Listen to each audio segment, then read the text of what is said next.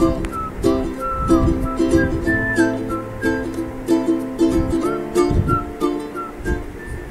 friends, இன்னைக்கு நம்மளோட சேனல்ல ஒரு சுவையான குலாப் ஜாமுன் ரெசிபி செய்ய போறோம்.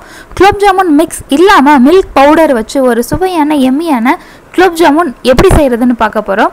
இந்த தீபாவளிக்கு இந்த ரெசிபி கண்டிப்பா உங்க வீட்ல ட்ரை பண்ணி பாருங்க. இந்த வீடியோ பார்க்கிறதுக்கு முன்னாடி நம்ம சேனலை சப்ஸ்கிரைப் பண்ணல அப்படினா சப்ஸ்கிரைப் பண்ணிக்கங்க.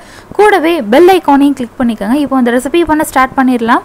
நான் இன்னைக்கு 1/4 கப் அளவு மில்க் பவுடர் எடுத்துர்க்கேன். அதனால 1/4 கப் அளவு சுகர் எடுத்துர்க்கேன். உங்களுக்கு இனிப்பு டேஸ்ட் கொஞ்சம் அதிகமாக வேணும் அப்படின்னா 1/4 cup milk பவுடருக்கு 1 cup sugar add பண்ணுங்கள். இப்போ 1/4 கப் அளவு சுகர் ஆட் பண்ணிட்டோம். அதில் 1/2 கப் அளவு தண்ணி ஆட் பண்ணியிருக்கோம். இப்போ சுகர் நல்லா கரையணும். அதனால் கரண்டி வச்சு ஒரு ஃபியூ மினிட்ஸ் நல்லா மிக்ஸ் பண்ணி விடலாம். இந்த சுகர் நல்லா கரைஞ்சி கொதிக்க ஆரம்பிக்கணும். கொதிக்க ஆரம்பித்த உடனே ஃப்ளேம் ஆஃப் பண்ணிடணும். பாகுபதம் வர தேவையில்லை. இப்போ சுகர் நல்லா கரைஞ்சிச்சு. இந்த டைமில் வாசனை பொருட்கள் எல்லாம் ஆட் பண்ணிக்கலாம்.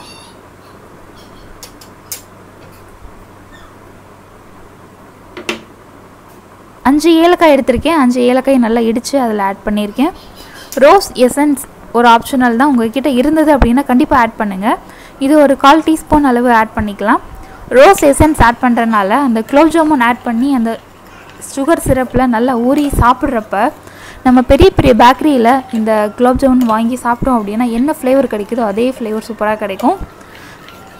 இப்போது ஏலக்காய் அந்த ரோஸ் எசன்ஸ் ஆட் பண்ண பின்னாடி அதோட ஃப்ளேவர் எல்லாம் அந்த சிரப்பில் இறங்கட்டும். அதனால் கொஞ்சம் நேரம் கொதிச்ச பின்னாடி ஃப்ளேம் ஆஃப் பண்ணிடலாம்.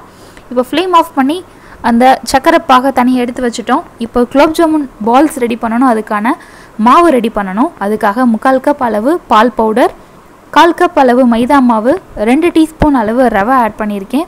கூடவே 1/4 டீஸ்பூன் அளவு சோடா உப்பு ஆட் பண்ணிக்கலாம். இப்போ இது எல்லாத்தையும் ட்ரையாக மிக்ஸ் பண்ணிக்கலாம். இந்த மிக்ஸ் ரெடி பண்ணுறதுக்கு முன்னாடியே கொஞ்சமாக பசும் பாலை நல்லா காய்ச்சி ஆற வச்சு எடுத்துக்கோங்க. வெதும்பில்லான சூடு இருந்தால் போதும். இப்போ அந்த பால் கொஞ்சம் கொஞ்சமாக ஆட் பண்ணி அந்த மாவு ரெடி பண்ணணும். அதுக்கு முன்னாடி ஒரு 1/2 டீஸ்பூன் அளவு நெய் ஆட் பண்ணிக்கலாம். நெய் அல்லது மெல்ட் பண்ண பட்டர் கூட ஆட் பண்ணிக்கலாம். இப்போ கொஞ்சம் கொஞ்சமாக அந்த பசும் பால் ஆட் பண்ணி அந்த மாவு ரெடி பண்ணணும். சப்பாத்தி மாவு பதத்துக்கு இருக்கணும். ரொம்ப ஹார்டாக இருக்கக்கூடாது, ரொம்ப டைட்டாக இருக்கக்கூடாது, நல்லா சாஃப்டாக இருக்கணும். இப்போ மாவு ரெடி ஆயிடுச்சு. கொஞ்சம் ஹார்டாக ரொம்ப திக்காக இருக்கிற மாதிரி இருக்குது. அதனால் கொஞ்சம் பால் ஆட் பண்ணிக்கலாம். ஒரு 2-3 ட்ராப் பால் ஆட் பண்ணி மறுபடியும் நல்லா மிக்ஸ் பண்ணிட்டோம் அப்படின்னா நம்மளோட குலாப் ஜாமுன் மாவு ரெடி ஆயிடுச்சு.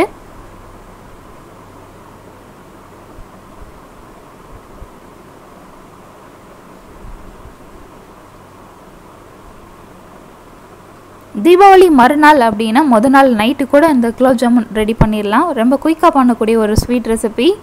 உங்களுக்கு தீபாவளிக்கான பலகாரங்கள் செய்ய டைம் இல்லைன்னா கூட இந்த மாதிரி குலாப் ஜாமுன் செஞ்சு பக்கத்தில் இருக்கிற எல்லாத்துக்கும் கொடுங்க. ஏன்னா மற்ற வீட்டில் இருக்கிற லேடிஸ் எல்லாம் இந்த மாதிரி பலகாரங்கள் செஞ்சு உங்கள் வீட்டில் வந்து கொடுக்குறப்ப நீங்களும் எதாவது செஞ்சு கொடுத்தா உங்களுக்கு நல்லாயிருக்கும் இல்லையா? அதனால தான். இப்போ மாவு ரெடி பண்ணிட்டோம். கையில் லைட்டாக ஆயில் அப்ளை பண்ணிவிட்டு சின்ன சின்ன பால்ஸாக ரெடி பண்ணிக்கலாம். சின்ன பால்ஸ் அல்லது மீடியம் சைஸ் பால்ஸாக ரெடி பண்ணிக்கலாம். நமக்கு என்ன சைஸில் வேணுமோ அந்த மாதிரி ரெடி பண்ணிக்கலாம். இப்போ பாருங்கள், சூப்பராக ரெடி பண்ணிட்டோம். பிளவு இல்லாமல், பிளவு விரிசல் எதுவும் இல்லாமல் நல்லா ஸ்மூத்தாக நல்லா ரவுண்ட் பால்ஸாக ரெடி பண்ணிக்கோங்க. 1/4 கப் பால் பவுடரில் 10 குலாப் ஜாமுன் உருண்டைகள் வந்திருக்கு. இப்போது இதை ஆயில் நல்லா ஹீட் பண்ணி அதில் டீப் ஃப்ரை பண்ணி எடுக்கணும். எல்லா சைடும் ஒரே கலர் வர மாதிரி நல்லா ஃப்ரை பண்ணி எடுத்துக்கணும்.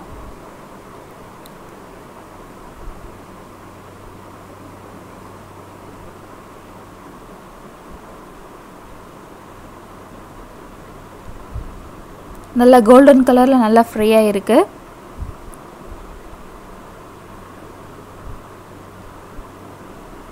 ஆயில் ஆட் பண்ண பின்னாடியும் அது எதுவுமே பிளவுபடாமல், அதாவது கிராக் ஆகாமல் சூப்பராக வந்திருக்கு பாருங்கள்.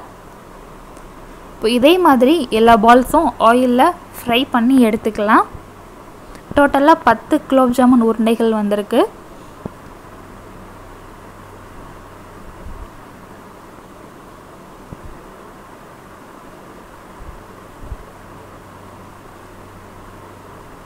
நைட் ஃபுல்லாக அந்த சுகர் சிரப்பில் நல்லா ஊறி இருந்தது அப்படின்னா மறுநாள் எடுத்து சாப்பிட்றப்ப ரொம்ப ஜூஸியாக சூப்பராக இருக்கும்.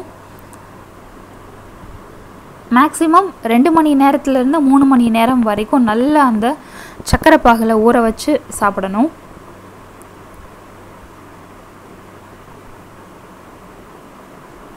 நான் இந்த ரெசிபி பார்த்தீங்க அப்படின்னா நைட் பண்ணேன். நைட் ஃபுல்லாக அந்த சக்கரை பாகில் ஊற வச்சுட்டு மறுநாள் எடுத்து சாப்பிட்டு பார்த்தோம். ரொம்பவே சூப்பராக இருந்தது. இப்போது எல்லா குலோப் ஜாமுன் பால்ஸும் ஃப்ரை ஆகிடுச்சு. ஈவன் கலரில் ஃப்ரை பண்ணி எடுத்துக்கோங்க. இப்போது இதை சக்கரை பாகில் ஆட் பண்ணிக்கலாம். இதே பேன்லேயே வச்சுருக்க தேவையில்லை. ஒரு குழிவான பவுல் மாதிரி எடுத்துக்கோங்க. அதுக்கு வந்து மூடி இருக்கிற மாதிரி பார்த்துக்கோங்க. அந்த பவுலில் ஆட் பண்ணிட்டோம் அப்படின்னா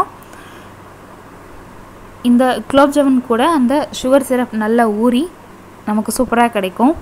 ஃப்ளாட்டாக இருக்கிற பாத்திரம் அப்படின்னா ஊறுறதுக்கு ரொம்ப நேரம் ஆகும். அதனால் இந்த மாதிரி குழிவாக இருக்கிற பவுலில் ஆட் பண்ணிக்கலாம். இப்போ ஓவர் நைட் நல்லா ஊறிடுச்சு.